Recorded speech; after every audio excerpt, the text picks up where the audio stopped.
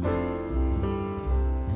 feel when you make a recording, it's imperative to tell a story, paint a picture, take people on a journey, and have the music have a connection between the songs as opposed to just randomly taking tunes that you like and putting them together.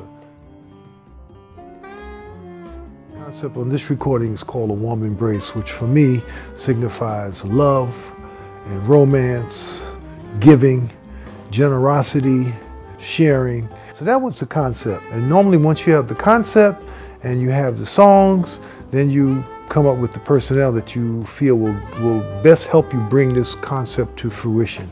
So that's why I chose the musicians that I chose. All of them, we have a history of playing together and working together. James Weidman and I go way back. He's on piano. Essiet Essiet is on my last 2 or 3 recordings on bass. Roland Guerrero is also on my last recording, Latin Bird. He's playing with me on this one on percussion.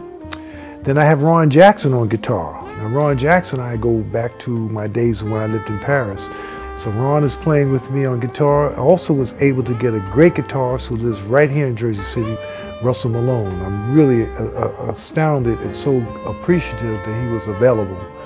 Another great musician that lives near me in Jersey City is Winard Harper, the great drummer.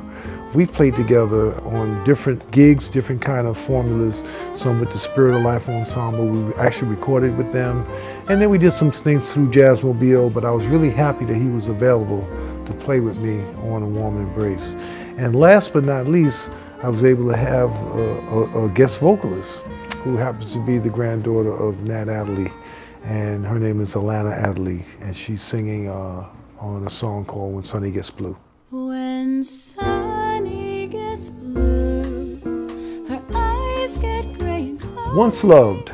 Last fall, I started working on this arrangement, and it kind of blossomed like a flower. It started off as a song. I thought I would record it in just a quartet, piano, bass, drums, or maybe guitar, bass, drums, and then I started hearing these other colors, and I started expanding the arrangement, and I started thinking, wow, it'd be great to maybe do something with strings. When I think back to the beautiful things that Charlie Parker did, and Clifford Brown, Sonny Stitt, they all did recordings with strings. I was really inspired, so I said, let me see if I can work on this arrangement and expand it for a string ensemble. So I wrote it for bass, 2 cello, viola, and 2 violin. And that's how it branched out. And I wound up using the great cellist, Akua Dixon, who has a quartet called Quartet Indigo. Akua played both the cello parts, and then she has, in her group, we had viola, 2 violins, and then I added a bass player named Paul Botry, who played bass.